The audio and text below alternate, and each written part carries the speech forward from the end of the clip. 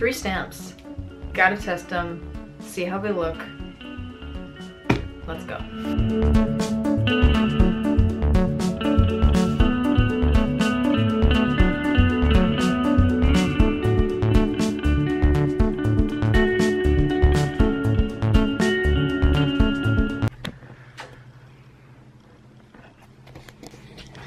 All right, here we go. So here's the egg, the pretzel, which is, it looks a little faded because I just found where my Baron was kind of at the last minute. And the donut. And I think they all look pretty good. Ugh, this phone. And then I like the egg too. My mom didn't know what the egg was. So I don't know if it's because he doesn't look like an egg or what. So let me know.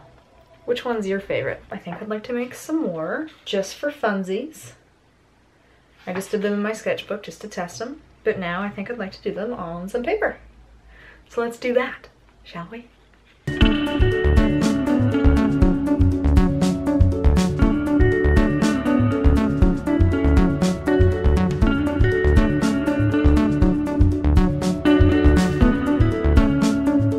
What do you think? Do you guys like them just black and white? I was kind of just thinking they look more dynamic with some color in them. This is, so I use an actual like block printing ink to print with, oh my god, to print with, block printing ink to print with. The benefit of that over acrylic is that it stays like open longer, so it's not gonna like dry and block up my stamp.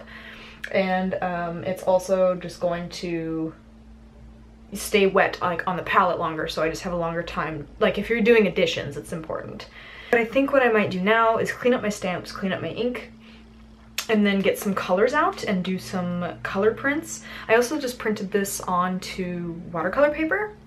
And then I have another idea that I kind of want to do tonight, but it's easier if I show you what I mean, so hang on. So you guys remember this?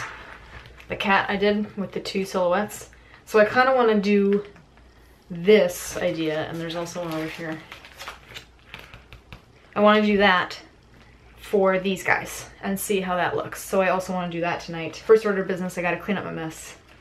I'm working later in the day, which is unusual for me. Usually I kind of start in the morning, but my day was kind of weird and now I'm working in the evening here. It's a really nice Monday night. We've had really good weather the past couple of days, which has been fantastic. It's been like the longest winter ever in Vancouver. You're wondering what happened here? I did this when I was cutting the egg. I slipped, my little lino cutter slipped, and the blade just like sliced in and like deep into my finger. But it's like at the tip, so it's not like really deep, but if it had been, it got somewhat deep. So we like super wrapped my finger. No blood got on the blade or the egg though, so that's a good thing. Be careful when you're cutting lino. You could cut yourself.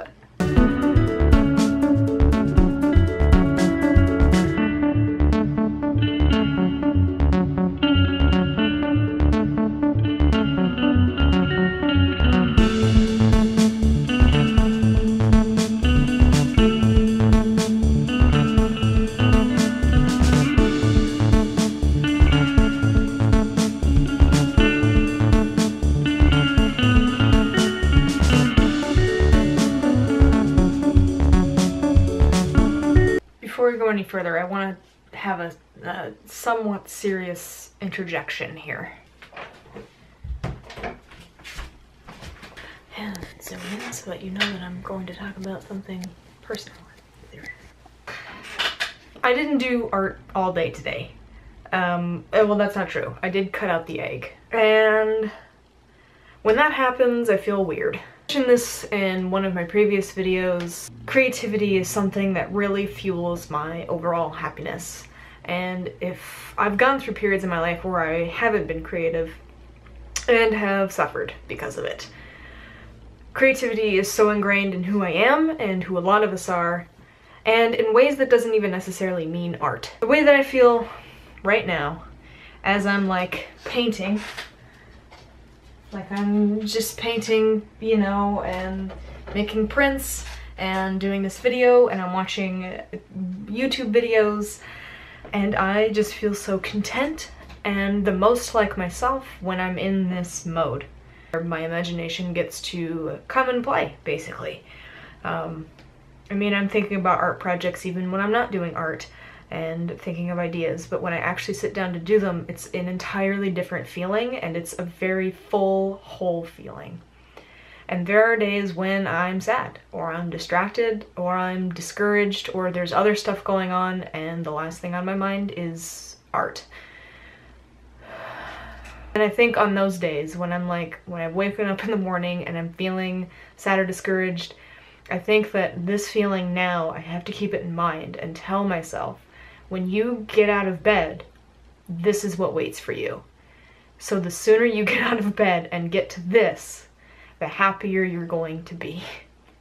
And so that's maybe my advice.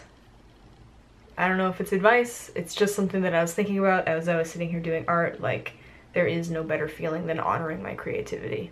So, I painted the backgrounds. I'm gonna let them dry. I have 3 pieces of paper here, and I'm going to do some prints that are similar to this. Let's do it. Are you filming? But you can come in. I just wanted to tell you, I will do dishes tomorrow. Okay. So just leave them and I'll do them. You wanna see my prints? Yeah. Oh, they're cute. Right? Yeah. Really cute. Thank you. I'm gonna make this like what I did for the cat, and then I'll print them in black in the middle, you know? Mm-hmm. Yeah. This, just with acrylic. Yeah.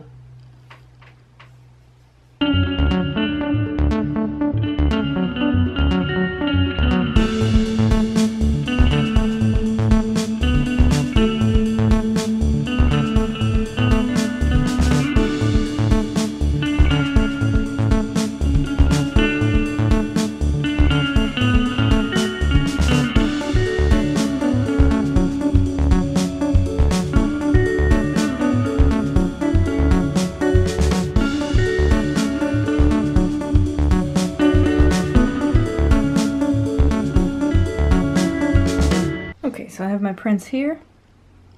They look pretty alright. This guy needs a third, so he's going in the stack with the cats that still need to be printed.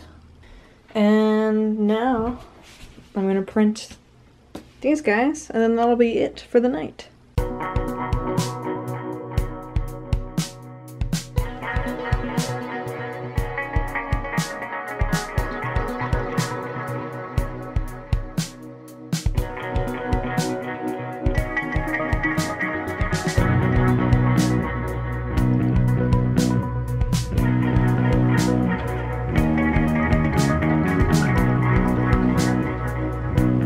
Disclosure, there's a couple of parts where I fixed the line because the line didn't show all the way, so I just fixed it with Sharpie oil marker.